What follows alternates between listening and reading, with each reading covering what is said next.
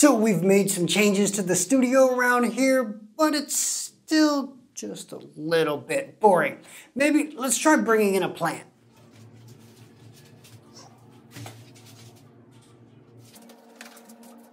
Now it doesn't quite do it. Let's bring back the poop emoji.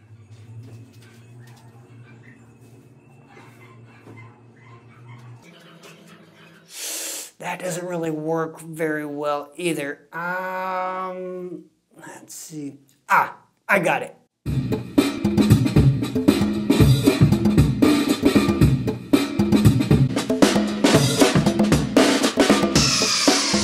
Greetings Internet, it's Dustin again with my HomeKit Home. So, LED light strips can be dispatched to just about any part of your HomeKit home, but a popular use of them is for biased lighting behind televisions and computer monitors, or iMacs, like that one back there. But I couldn't for the life of me find any tutorials online for how to add an LED light strip specifically to an iMac. So here we are. Now adding a light strip to an iMac presents a unique challenge because there aren't really any flat planes to attach the LED strip to, so we need to make corners. There are a number of different ways to do this. I did this in the past by just kind of sticking it on there and hoping that the bends would work, and it was just a total mess. You can also make a 90-degree angle by folding the light strip, but you run the risk of damaging a diode or a solder joint connection.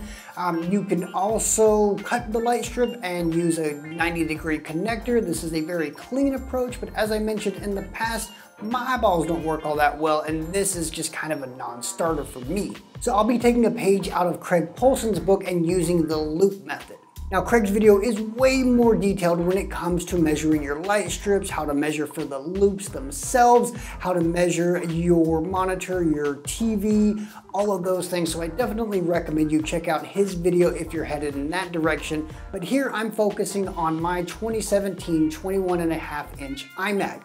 But this should apply to any of the iMacs that are in that 21.5-inch range that have been produced in the last decade or so.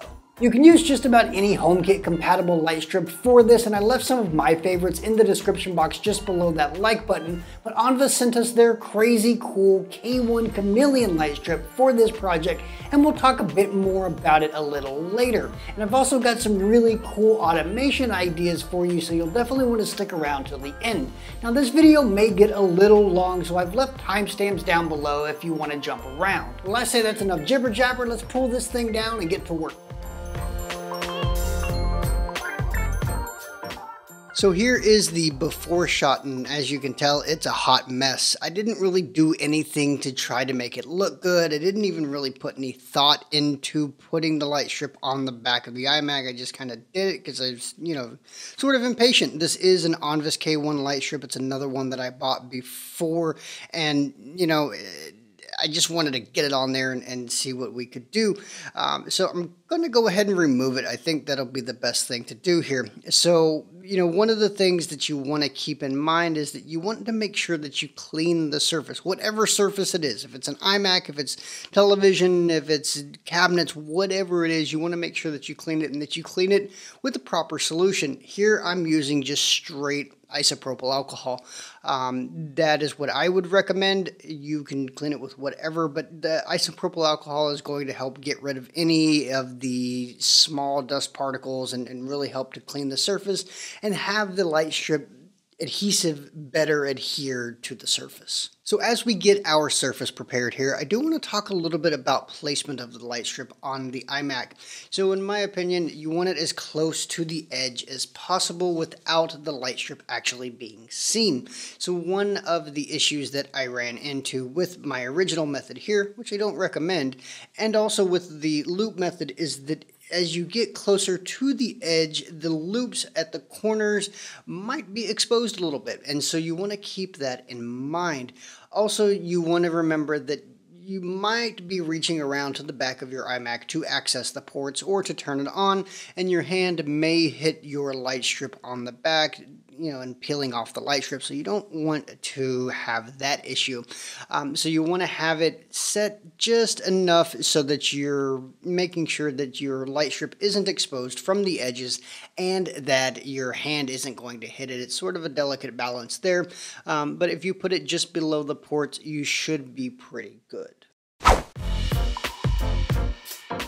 Regardless of which light strip you're using, you will have the end of the light strip, which may or may not be extendable, and you'll also have the end that leads to the power supply. This is particularly important because you may want to run the cable that leads to the power supply through the hole in the back of the mount for the iMac. So definitely keep that in mind, and also you want to sort of plan out, how you're going to manage your cables afterwards. Now onto the loop itself. It is pretty straightforward, but there are a few things you want to keep in mind. So if you're holding your LED strip in your two hands, your top hand will twist away from you, but at the same time as it's coming back around to you, you want to make sure that you twist the LED strip itself so that the LEDs are facing you.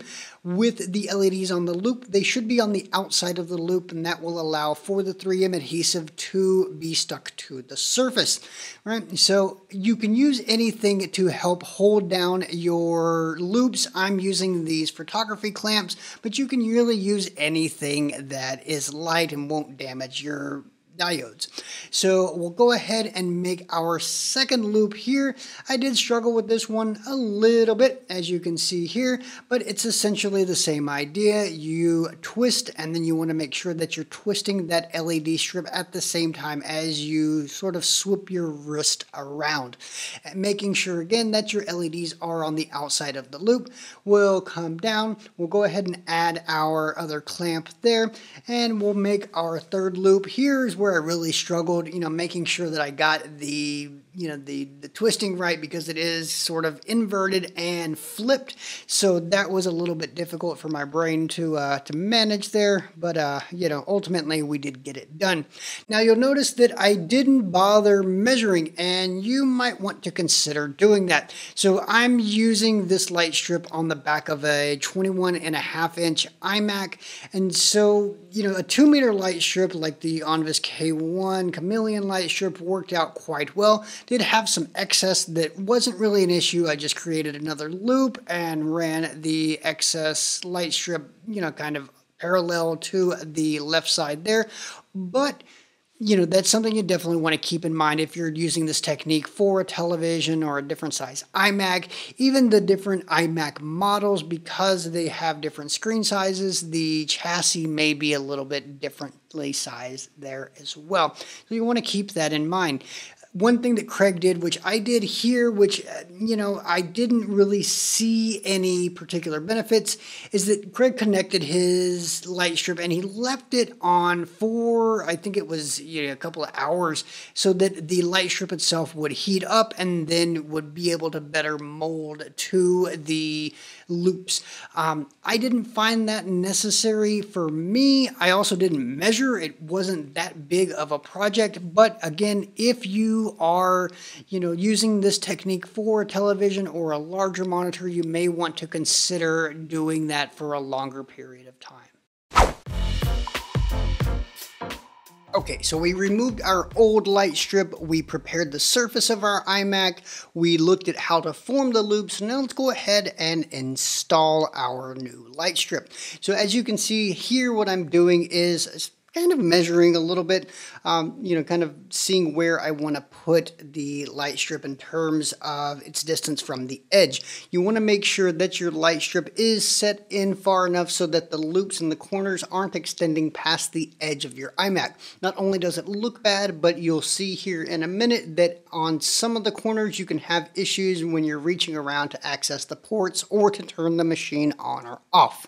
And really the next step is just to peel off the protective film on the back of the light strip and stick it to the iMac.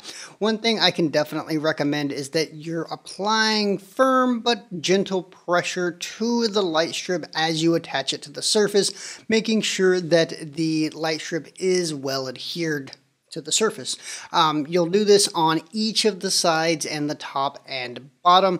And I typically go for a 5 count just to make sure that the light strip is well adhered to the surface. The last thing I wanted to touch on is your power supply and your physical controls and maybe any cabling that you have. So while most light strips will come with 3M tape on the back of the power supply and on the control box, some don't. So you'll want to keep that in mind. Also, when it comes to cabling, depending on the model that you have, the cabling might be a little bit stiff, and if you don't have proper support for this, it can start to peel the light strip off the back of your iMac.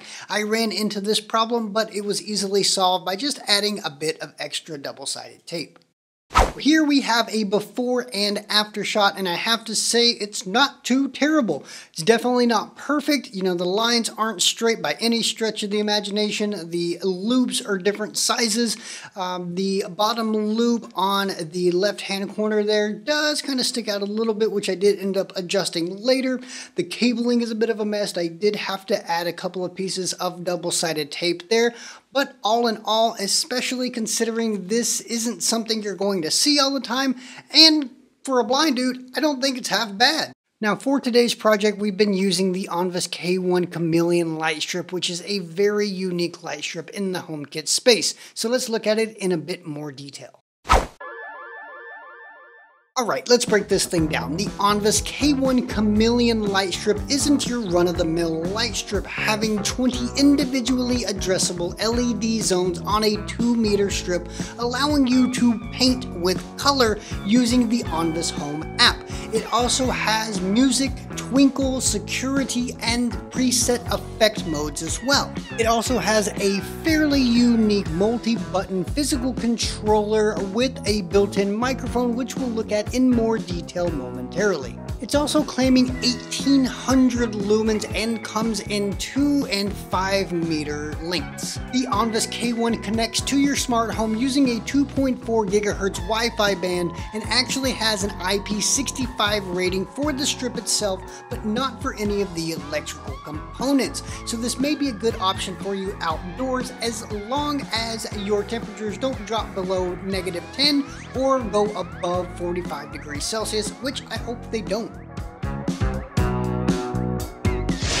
From a top-down level, we essentially have 6 different effect modes: main, paint, music, twinkle, security, and several different presets. However, I have to admit that I really did struggle with this light strip's functionality in the Onvis Home app. There are a ton of different settings and tweaks for all of the different modes, and the verbiage that's used really isn't all that clear for me.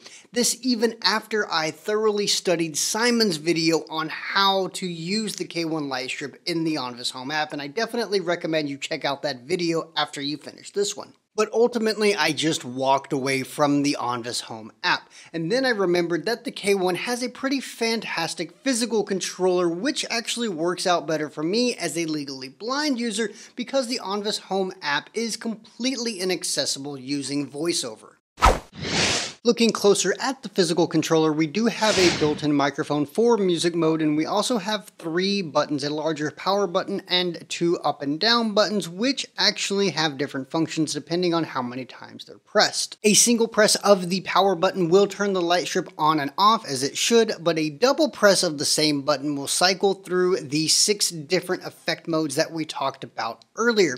A triple press of the power button will actually toggle between brightness and color adjustments when you're in main mode. And you can make these adjustments using the plus and minus buttons. When in paint mode, these 2 buttons go through your play gallery and all of your created paintings from first to last. When in music mode, this allows you to select which mode and how the light strip will react to whatever the microphone picks up. In twinkle mode, this allows you to select which twinkle style you actually want. And in preset mode, well, this just goes through the different presets that it has. In HomeKit, the Onvis K1 doesn't really function any differently than any other light strip, so I won't bore you with that here, but we can take all of those different lighting effects that we talked about earlier and port them over to HomeKit, and here's how you do that. Starting out in the Onvis Home app from the Automations tab, which is our second option along the bottom, we'll tap the plus button at the top right from the Scenes option. Now we want to give our scene a clever name. I'm choosing You'll See because, well, you'll see. Then we want to tap Add Accessories and select the Onvis K1 Lightstrip. Then once we've done that, we'll tap the check button at the top right.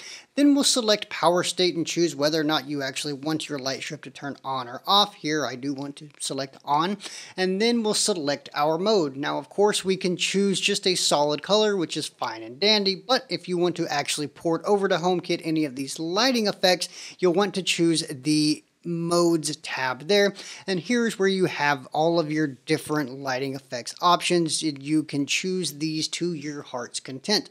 Once you are content, we'll tap the plus button at the top right, and we'll do that a second time to confirm.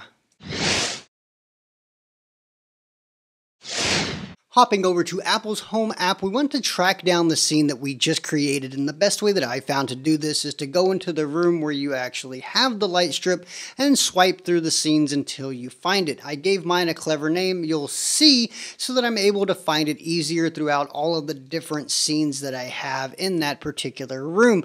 Of course, you can go in and long press on the scene to edit it and change the name if you'd like, but one thing I definitely recommend you don't do is you don't edit the actual light strip itself. This will actually cancel out any of the settings that you had from the Onvis Home app, and you'll have to start this process all over again. But you can tap Add and Remove Accessories to, well, add and remove accessories. And once you're happy with your newly created scene, you can tap Done and then tap X to get out of the scene screen. A cool way that I automate the K1 Lightstrip along with some Philips Hue lights and the Santella desk lamp here in the studio is by using the Onvis CT2 contact sensor on the studio door, so whenever it opens, all of the lights automatically turn on. But this only happens at night or if the shades are drawn. Speaking of the shades, I have another really cool automation that uses a smart button to control them. So during the day, if I draw the shades, all the lights, including the Onvis K1 Lightstrip, will turn on to 100% brightness to a very cool white. But if I open the shades, all of the lights, including the Onvis K1 Lightstrip, will just turn off. So that's what happens during the day, but if it's nighttime, nothing happens because the lights need to be on because, well, it's nighttime. So this was a really fun project. I learned a lot, and the Onvis K1 Kameleon Lightstrip is a bitchin' product, even if the app experience is a bit of a mess. But what questions do you have about it? What questions do you have about installing light strips on your iMac? Let me know in the comment section down below. Also below the video in the description box, you'll find links to all of the different products that we mentioned in today's video, as well as a link to our blog over at myhomekithome.com if you prefer a written version, and you'll also find links to our social media on Facebook, Twitter, and Instagram at myhomekithome. If you're interested in more HomeKit automation ideas, you can check out this playlist here, or you can check out this video here. As always, don't forget to subscribe and turn on notifications so you don't miss out on more great HomeKit automation content in the future. Well, that's about all that I have for you today. I do thank you for watching, and until I see you in the next one, this has been Dustin with My HomeKit Home.